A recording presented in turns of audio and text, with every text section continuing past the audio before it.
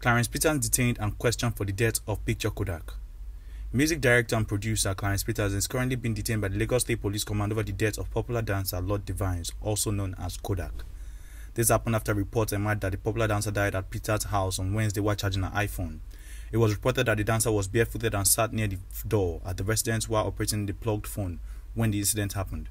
According to reports, she suffered chest burns when the phone fell on her body and died before they got to the hospital.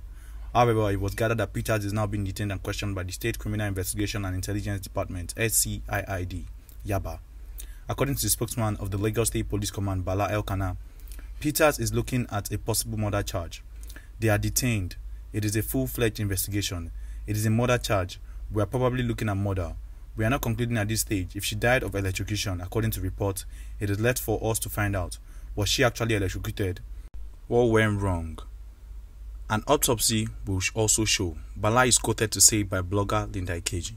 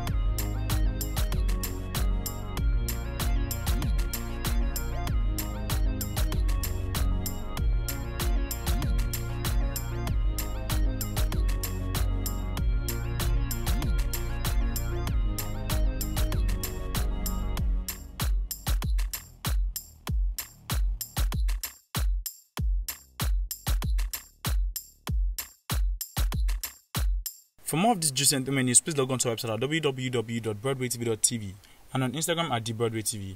Don't forget to subscribe to our YouTube channel, Broadway Africa.